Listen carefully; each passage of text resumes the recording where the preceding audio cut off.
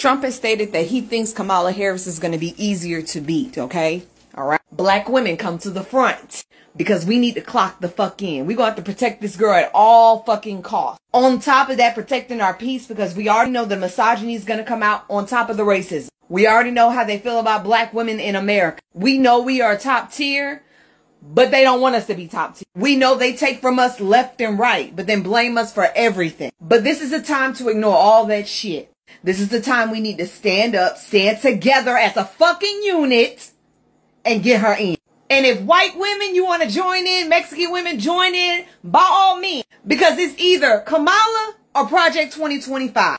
It's either Kamala or national abort ban.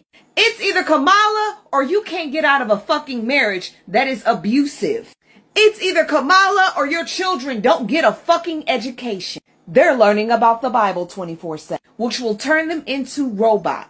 Because the Republican Party doesn't need thinkers, they need workers. So while you're sitting here trying to think about, oh my God, it's a black woman, just look at it, it's a fucking woman.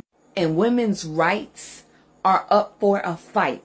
And then if you don't want to have to worry about your daughter bearing an abuser's child or a rapist or an SAer's child, and she's nothing but 12 or 13, or even a grown-ass woman, I suggest you look at Kamala and think of her as the same complexion as you.